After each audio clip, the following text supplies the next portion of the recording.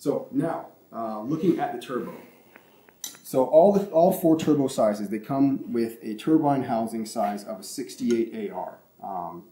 And the 68AR turbine housing is what allows these relatively larger turbos to spool up so quickly and efficiently on a 3.8 liter. So what you have to do, the turbo, the way it comes for you in the package, it's not going to be clocked right? So what you have to do to clock a turbo is to get the compressor section, this center section, which is called a CHRA, and the turbine housing to all be facing the right direction so that you can properly run boost. So what we did, just to get a good idea, you kind of want the T4 flange and the outlet here for the turbo kind of facing the exact same direction, right? And if you have that facing the right direction, you're kind of in the right spot. Then you want to kind of flip the turbo up. Once you have that done there, you want to flip the turbo up and kind of get the center section needs to be in a perpendicular to the ground, 180 degrees. Because what happens here, your oil feed line comes in to the top of your turbo under pressure. Then the oil is drained out of the oil drain line down into your top of your sump, like we talked about there, about how we installed that earlier. That goes to the top of your sump, but that's not under pressure. The only thing that's returning that oil from the oil return line is gravity. So if you have your center section clocked like this or sideways or something like that, the oil is never going to leave your turbo. You're going to blow your seals. And that's, again, something that's the biggest thing for any turbo, any manufacturer. You have to properly clock it. So now, how to actually clock the turbo? Really simple. Take a 13 millimeter, you bring to these little bolts here, and you loosen them. You untighten them there. You loosen them here, and you loosen them on both the turbine housing and on the compressor housing. What that'll allow, you don't need to take them out, just loosen them. What that'll allow you to do is start to spin both the housings and spin the center section. So again, you want to get the housings to be basically the outlet for the turbo here, and the inlet for the compressor housing need to be kind of facing the exact same direction, so that if you flip it like this, it's basically flat, right? You kind of want that. And then you want to make sure, once you have kind of tightened it down to get it in the right space like that, you want to spin your center section. You want to kind of turn your turbo up like this so that the outlet is coming out perfectly at a 90 degree from straight down. And then you kind of want to have it kind of angled like that. Because what will happen is the turbo will actually be run kind of like this in the engine bay, right? It's just slightly off of that angle, and then it'll ensure that you have a perfect perpendicular 180 degrees to the actual ground. So you want the compressor side, right, to be flowing this way, parallel to the feed line. Yeah. Right there. Exactly. Exactly. And that'll ensure that you get the right clocking there for your turbo. So Alec, quick question. What happens if someone doesn't clock their turbo right, blows the seal, and then needs to replace or rebuild the turbo? Yeah. What are our options? So, good question. So if you have the 70 millimeter and you blow the center section, you blow your seals, it's actually not that bad. You can contact us. The 70 millimeter is a journal bearing. The journal bearing center sections can be replaced. The ceramic ball bearing units, unfortunately, we're going to have to get you a new turbo. So you're going to look at that cost. So keep that in mind also when you are deciding which turbos that you want to go with. And that is how you clock the turbo. Before we go underneath the car, we're going to go ahead and just get the turbo set up properly.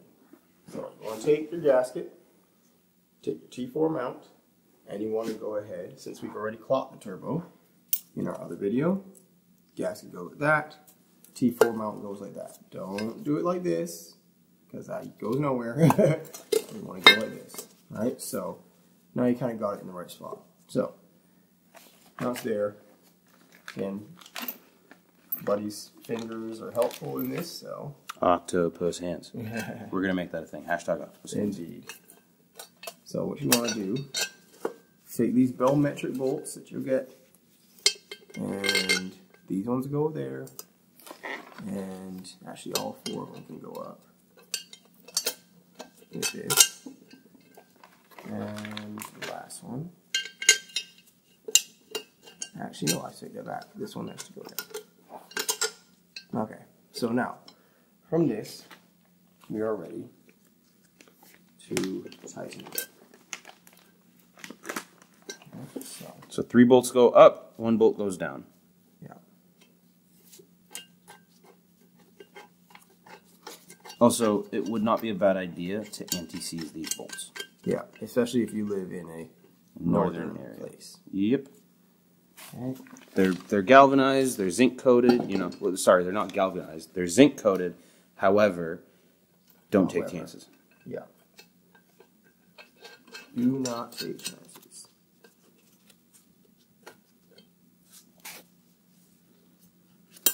Oops. This one's a little fun, but not impossible. Just kind of pull it back a little bit.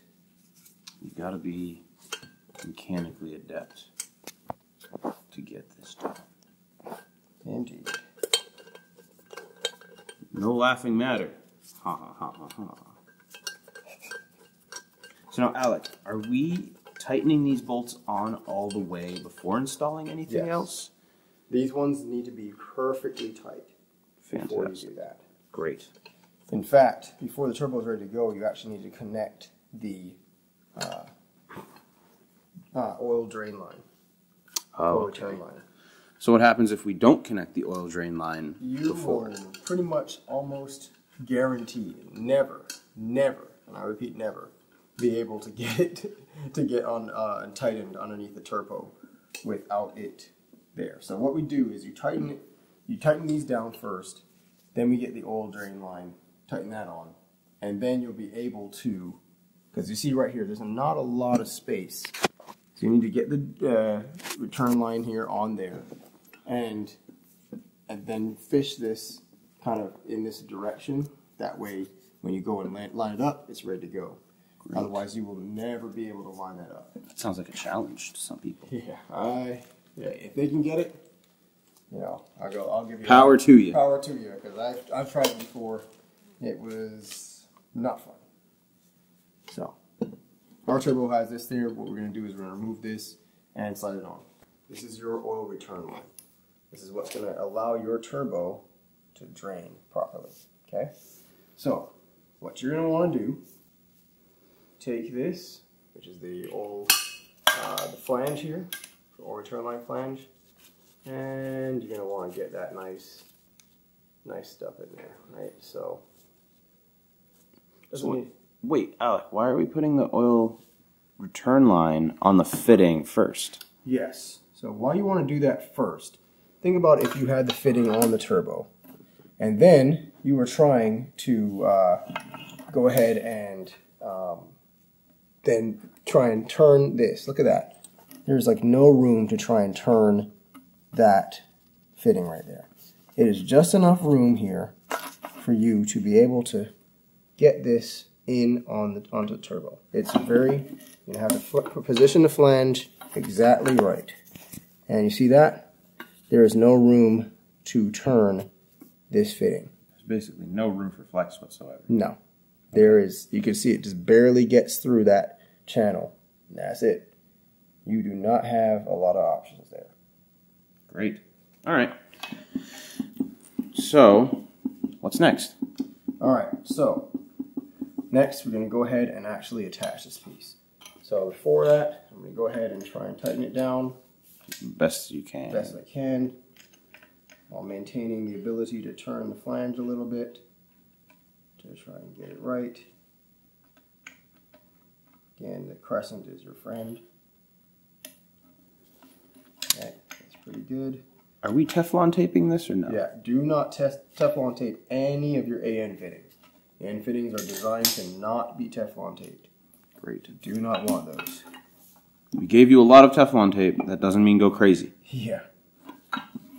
So what you'll have to do is just kind of play with it until you get the flange to line up right. See there? See, it's lined up right about right there. So that will allow you to get the return line in without butting up against anything. And what you're going to have to do is you're going to have to get this to be flat against the turbo. So this is going to be a little bit fun. It's going to be a little bit of a puzzle. Yeah. You've got to figure out the exact alignment of everything. What I suggest is you get this part to be flat with also the flange. So if you want to get this completely flat with the flange, when you get it tight, you'll know it's good in the right spot. Alright. Brute strength. Yeah. That's how it works. Yeah, man. Got a little bit further. You're going to have to just play with this a little bit here and there to get it right. Takes just a little bit of patience. And let me get it right here.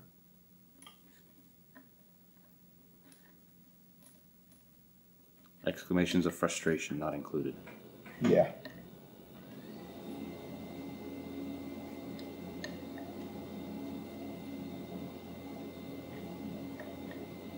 Almost.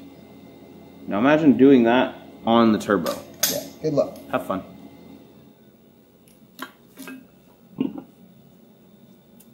Okay, that's there. That's right. Great. Perfect. Don't forget your gasket. Yeah. That's the worst thing to forget right now at this point. And what you'll notice with some of these turbos, specifically the 76, it's very big, so you may need to take one of these, crack it loose a little bit, and move the mount just a smidge. Okay, what that'll allow you to do is to get a perfect fit like that right onto flange. Great. So, put the gasket in place. Get your Allen heads as well. Yeah, could imagine. And this is why you want to put this on, again, also outside of being underneath the car. You have to line up the flange, line up these bolts, line up the gasket. There's a lot of lines going on. A lot of lining up. So you do not want to try and do that with this inside the car. It's going to be a major pain. Major pain. You're going to spend more time doing this than you are the whole kit. Yeah. So that's why we do it outside. Of course, you're going to get your Allen key, and you're going to tighten those on. Yeah. All right. Now everything's done. This thing can still swivel, which is good. In fact, it's how you will get the last bolt on. You swivel it to the side. You put your Allen wrench down in there, tighten that up. Then you can swivel it back. You want to get it pretty tight against the actual flange here. Okay? And you want to make sure that this is facing down. If it's not facing fully down, just undo this a little bit, swivel it up, and then also you can turn this section. Just between the two of those, you can get it facing the right direction. All right, so we go down, and this is actually going to go right to the sump. Great. Wait, the sump that we drilled in the beginning, right? Yep, exactly. Huh. Makes sense. Goes right here, and this is the return down into the round interior sump. Great. All right, and now this turbo is ready because it's clocked and it's ready and everything's on it to go into the car. So let's go and actually put it in the hot side pipe.